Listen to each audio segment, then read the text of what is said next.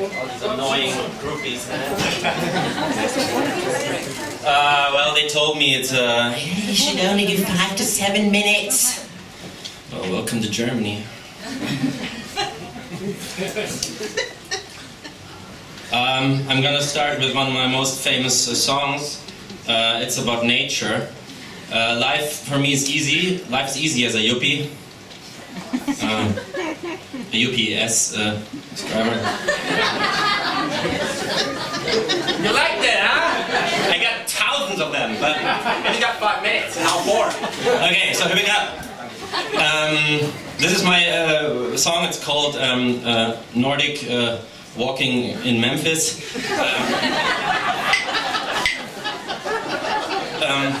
Listen closely, it's in German, but this song is really worth learning our language. It's such a beautiful language.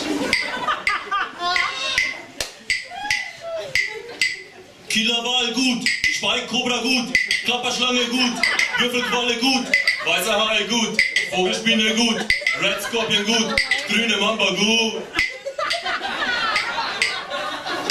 Irgendwelche Fragen?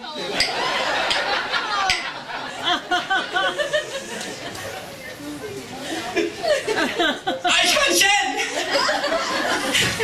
Keiner mag dich! Hat das dir nie mehr gesagt? Eichhörnchen! Ich sah deine Drecksvisage im Park! Eichhörnchen! Dein Ätzfaktor ist echt nicht zu fassen!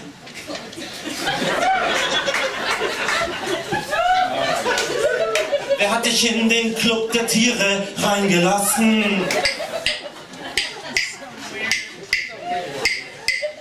Eichelherr gut, Ameisenbär gut, Schabrackentapir gut, Shetlandpony gut, Dänische Dogge gut, Siamkatze gut, Kanarienvogel gut, Dieselied gut. Machen wir es kurz. Eichhörnchen, keiner mag dich, hat das dir nie wer gesagt? Eichhörnchen, ich sah deine Drecksvisage heute im Park. Eichhörnchen, dein Ätzfaktor ist echt nicht zu fassen. Und jetzt alle.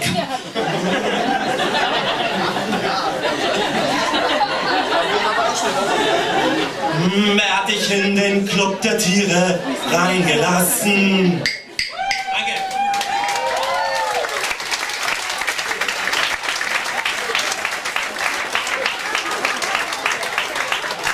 So, jetzt stellt ihr euch vielleicht irgendwelche Fragen. Ich gebe zu, ich bin ein Retard. Zumindest steht das auf den Tabletten, die ich jeden Tag nehmen muss.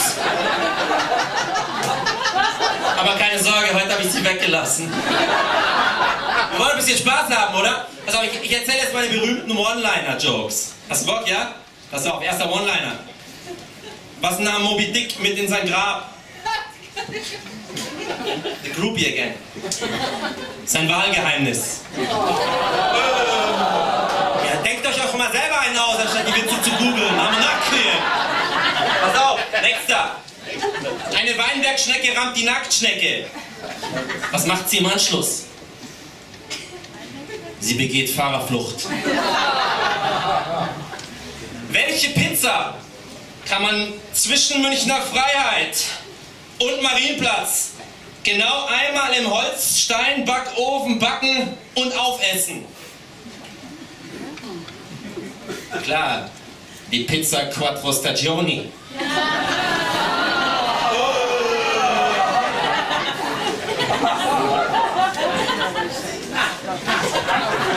Wie lange habe ich noch? Was machen die Pariser Segler nach einem langen Sommertag, wie heute? Jeder geht auf die Seine. Pass auf, jetzt kommt einer für die Ladies. Wir waren früher, erinnert euch sicher, wir waren jung, wir waren wild. Wo man hinblickte, nur Eier, Sex und Nutten. Und zum Frühstück 6 Minuten Eier. Oh, das ist gut, ey. Wie lange habe ich noch? 2,5. -3. Machen wir ein bisschen Impro. Ich kann zu jedem Vorschlag irgendwas improvisieren. Okay, Zeit ist abgelaufen. Pass auf. Ich spiele jetzt noch einen kurzen Song. Hast du das Cable Man? Der beste Dude hat das Cable. Jetzt wird es eng für euch. Aufpassen, dass ich keinen stranguliere. Es ist ein Song über mein erstes Mal. Das ist eine Lüge, ich hatte noch kein erstes Mal. Außer heute Nacht mit der Verena.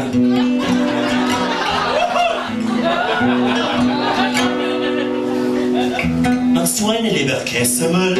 Also es ist über die französische Austauschschülerin Chantal, die in unserer Klasse war. Versteht ihr den Plot soweit? Kommt ihr mit dem Kopf drin? Ja? Machst du eine Leberkäsemüll? Fragte sie mich mit Akzent. Ich habe Deutschmark in meine Geldbeutel, auf Französisch heißt das d'argent.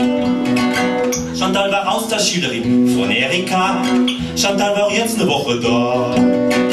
Auch Erikas Eltern waren Streberlauchs und Erika war das auch. In Physik war alles scheiße langweilig. Die Französin stöhnte so. Ehe sie aufstand und zu mir rauchte: Komm doch mit, Herr Lehrer, ich muss einmal aufs Klo. Chantal wartet bei der Glastür in frivoler Pose. Etwas pulsiert in meiner Hose. Härter als Vulkangestein labert der impotente Lehrer allein.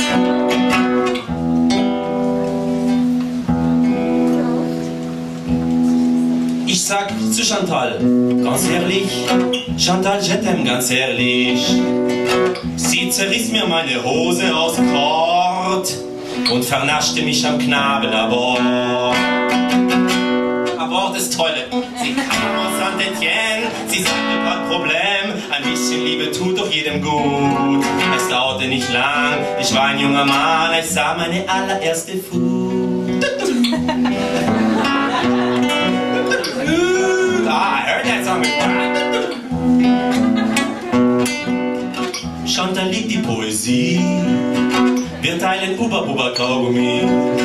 Sie zeigt mir geduldig all die Plätzchen, wo Mädchen schnurren wie kleine Kätzchen. Sie sagt, wenn ich mit ihr fertig bin, rauchen wir zusammen eine Kipp. Und dann gehen wir durch den Regen gerne zur Peniskothek der Moderne. Come on. Und dann zündet sie die zweite Stufe. Als jemand reinkam, war ihr egal. Sie sagte, so ein schöner Cock. Ich fühlte mich wie ein Englishman in York. Meine Aufklebersammlung und mein Panini-Album, das war alles plötzlich sekundär. Sie massierte meinen Kolben, wie es alle Damen sollten. Mon Dieu, ist das heute lange her? The fucking Frenchman. They're gonna come on the stage later. They annoy me already. Meine Sicht, die war verschwommen. 8-mal hintereinander kommen. Ist für einen Boy doch nicht zu viel. Oh, ewig lebe die Jugend. Vergiss die doofe Tugend.